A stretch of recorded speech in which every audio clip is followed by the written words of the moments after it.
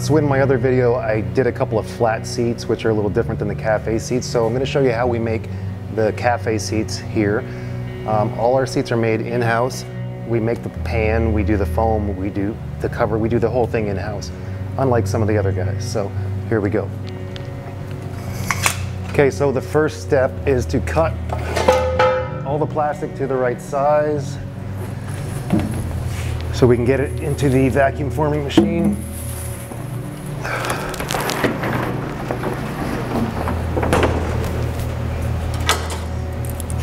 So all my marks are pre-marked, so I know where to cut.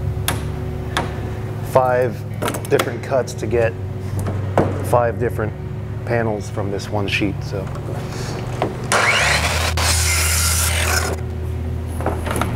we'll just cut the first one for now, for the sake of the video.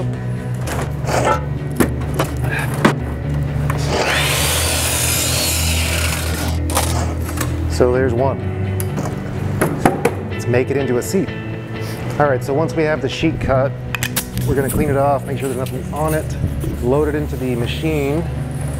And I've already put the mold on. This one we're doing a 23-inch cafe seat.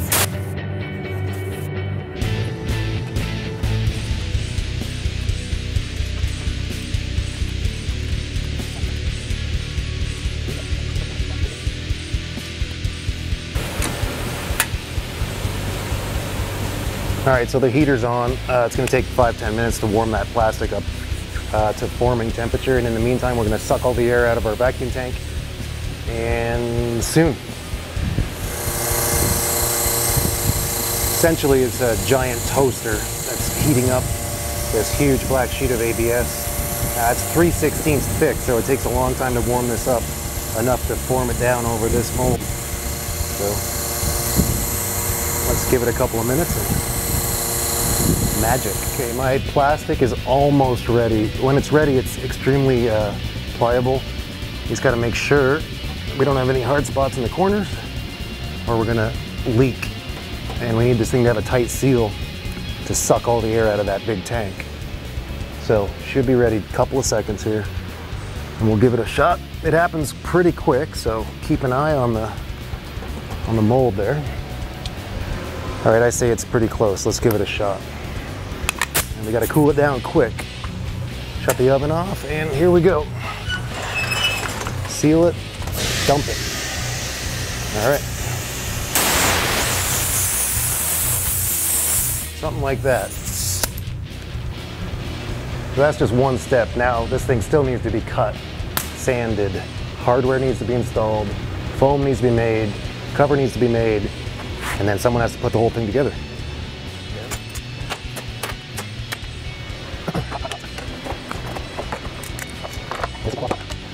All right, so that's the inside.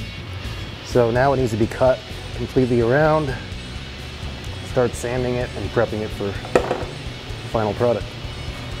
So all of our seats are still cut by hand on a bandsaw. We don't have the fancy, CNC cutters. Each seat's a bit different. When I mold it, there's actually a line that I put in the mold, so it gives me a guide to follow. Here we go. Just cut off all the rough stuff first.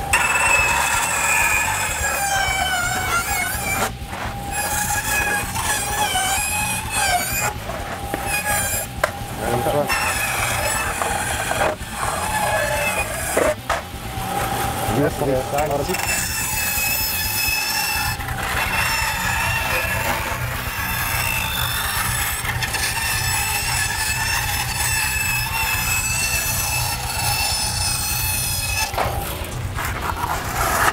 Okay, basic shape is that. It does have an angle that goes up, so you can't just cut it straight on a mill or something. So we do have to cut it up on an angle in the back. And then the rest is sanding and prepping. I use a nice flat belt sander so I can get the seat flat on it for the parts I need to be flat. And the back is pretty close already, so it just needs to be finalized.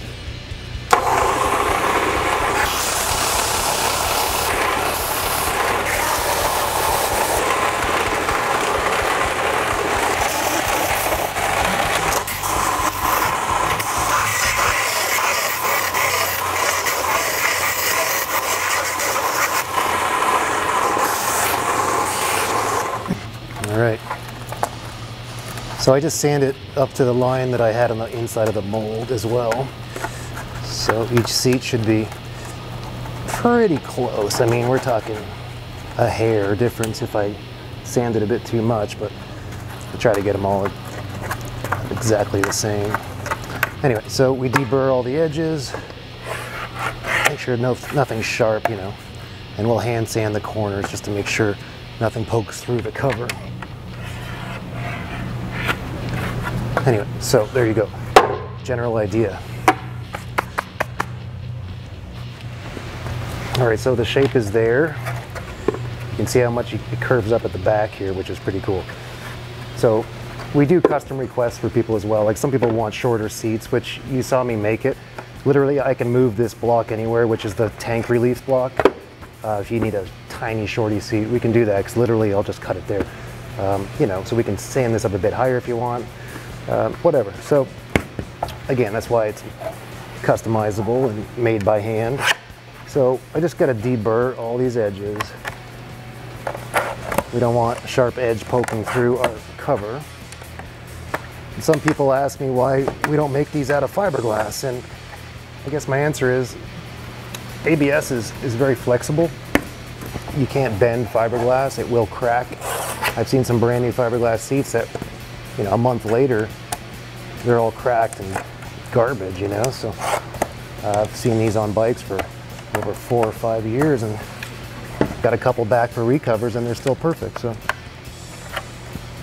we might one day do a select few seats in fiberglass, just because it might be a little easier time-wise. We have so many different seat models. Not all of them need to be flexible, you know? Especially our big seats, like the Triumph seats, they could very well be fiberglass. It's such a big seat. Some of these small ones, I don't know if it's worth it, but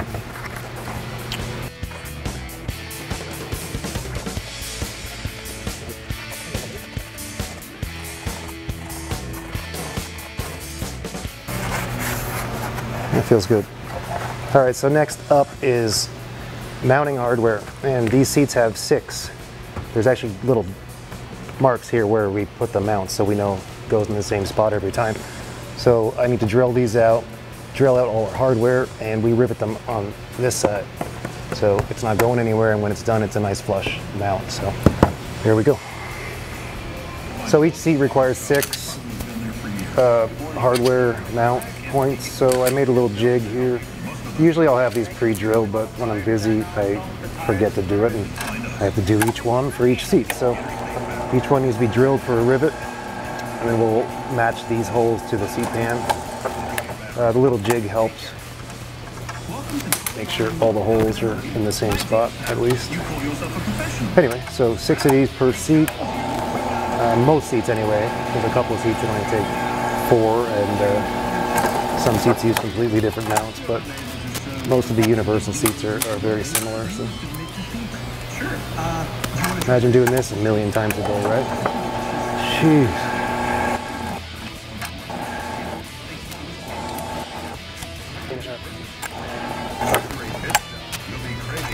There you go. Now we drill the pan, match these, and rivet them in. Like I said, each seat is marked where to drill it.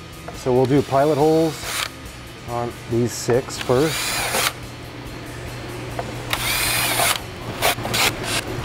All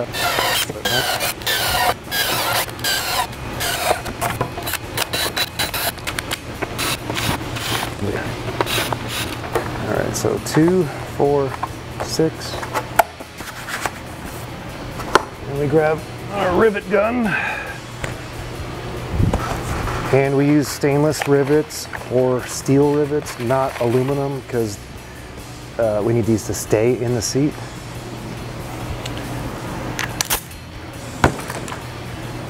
All right, so each one goes on, and it's a very nice flat rivet so it doesn't bulge out on the bottom. Anyway, so when it's done, the mount hole is actually flush, and we actually finish the bottom of the seats generally too with like a nice black carpet or trunk liner basically, so it covers everything and we just see the one little hole. So And the reason we put 6, it's not because you need 6, but this seat could go on, I don't know, a handful of different bikes, right? So maybe you need this one, maybe that guy needs that one, and maybe the Honda guy needs that one, but we're just giving you multiple options here. All right, so 6, done. Beautiful, flush. Now the foam is going to be on top of this. You're not going to feel it. It's not going anywhere. Perfect. So to make the foam for the cafe seats, we use a 2-part liquid polyurethane foam that you mix together and it expands in the mold. So I made molds, obviously, of each seat. Most of the cafe seats anyway. I think there's one that I don't use this for, but so basically I got to prep the mold, put some mold release here, and we're gonna, doesn't look fancy, but trust me, it works. This is a foam shape on the inside. So we pour the liquid foam in here, and when we're done, we'll peel out the foam, and it's a nice 2-part, it's almost a memory foam that we have made for us. So it's a really nice product. A lot of companies will just use cheap crap, but trust me, it feels awesome. I'm gonna put a little wax that's left on here.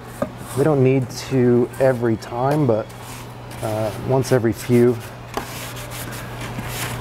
And then we'll spray a mold release as well. Let me see, there's enough on here to, it doesn't stick to this anyway, but it'll stick to the fiberglass. I mean, I did this a while ago and I never did a gel coat on there. If I had, my life would have been a lot easier, but so let that dry a little bit. I do have a mold release that I spray, and it'll dry in 5 minutes.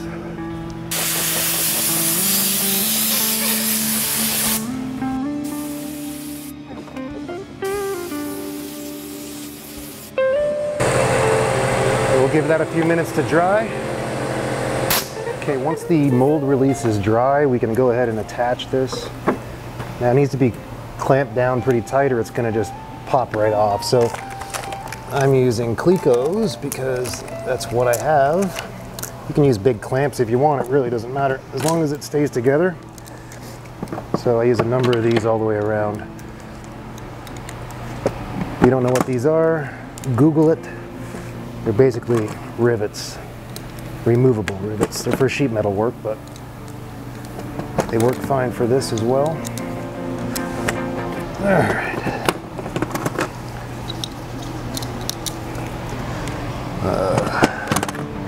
Put in a whole bunch of these. It'll still pop out around here. It's really powerful stuff. So once they're all in, looks kind of like something from Hellraiser. And then on the bottom, trap door, so we can actually pour the foam in. I'll leave one out so I can pour the foam, close it, pop the last one in when I'm ready. Now this is really cool. So what I ended up doing was creating this little 2-part liquid foam dispensing machine. If you've ever tried using this stuff, you get a very limited time to mix it. So one tank is part A, one tank is part B, and I can control the temperature because it needs to be at a certain temperature. So when it's cold in the winter, in here we can warm up these heating blankets, keep the foam at the right temperature, so we get a good mix every time. Part A, I broke my end here, so I got a garden hose end, but it doesn't really matter. Part A goes in. Part A is really thick. And there we go. So you're okay until you mix part B. You only get about 20 seconds to do this. So if you don't mix it with a drill, the chances of getting a good mix are pretty slim. So got a very limited amount of time here. So here we go. Part B going in now.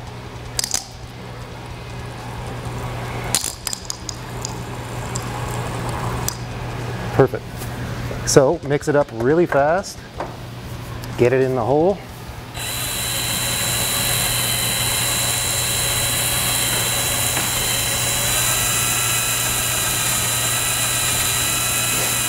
Just got to make sure you get all of this mixed up properly, or you're going to end up with a lump or a bunch of huge bubbles or just a whole big pile of garbage.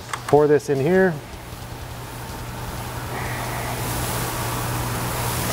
Now don't ask me what kind of foam this is because I'm not going to tell you. And that's it. We're going to let this sit for a second and it'll start foaming up, bulging out, doing all kinds of crazy stuff. All right, so the foam has done its thing and foamed up. Even a little bit that was left in the container has foamed up, at least an inch or so there. So we're going to pop the clecos off. Open our little trap door and make sure it's full, which it is. Let's just pop it in.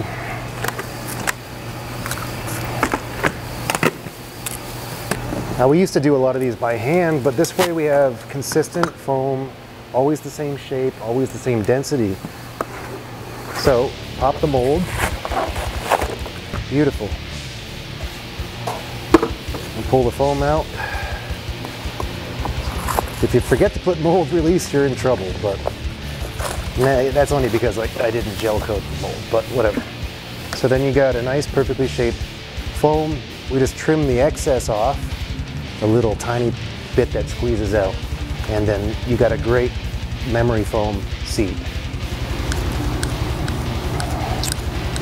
Now remember, our cover that we make also has a 1/2 inch of quilting foam to do the diamonds or the pleats, so you get a super comfy foam. And then this is going to fit right in the seat, right, exactly the way it's supposed to. It fits over the bump in the front, everything's perfect. It gets glued down, and then we make our cover, start upholstering this awesome seat. So now we got to start drawing out the pattern on our material for this 23-inch cafe seat. We don't use cheap vinyl, we use name brand, high quality marine vinyl. You'll see some of these other people's seats where it looks like it's falling apart like your old sofa. Definitely not the right kind of vinyl to use, so keep in mind you do get what you pay for.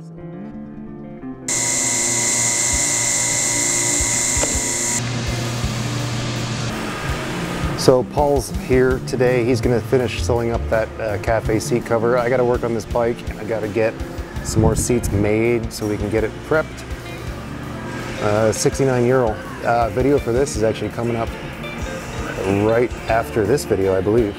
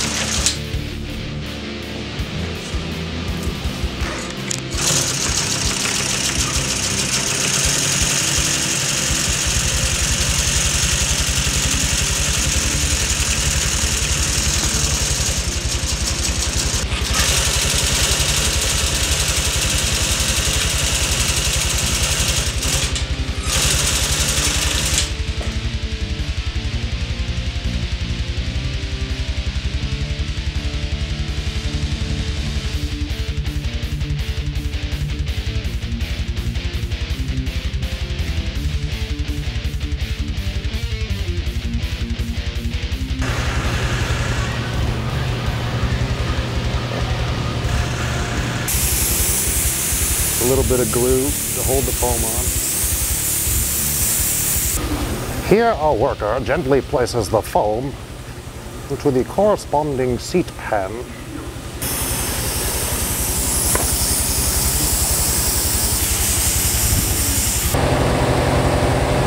Things have to be straight.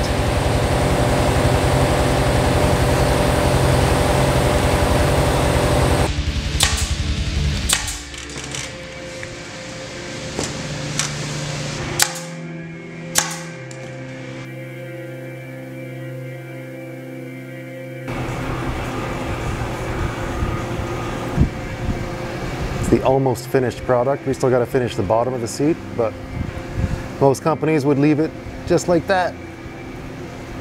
Nice. So the cafe seats usually, once they're finished on the top, we actually finish the bottom as well, so the whole thing will have a nice liner. But again, a lot of companies will just ship it to you like this, and I think, you know, let's go the extra step and make it look like we actually spent our time finishing this properly. So next up is the bottom.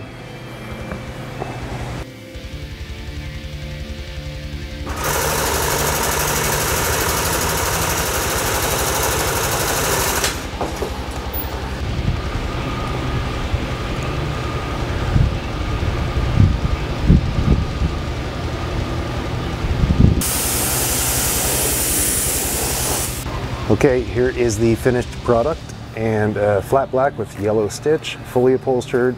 We do offer a paintable version which has a strap here, and it leaves the exposed cowl so you can sand it and paint it. You can see those on our website, TUFFSIDE.com, obviously. So again, the bottom is finished, as well as the top. Super comfy.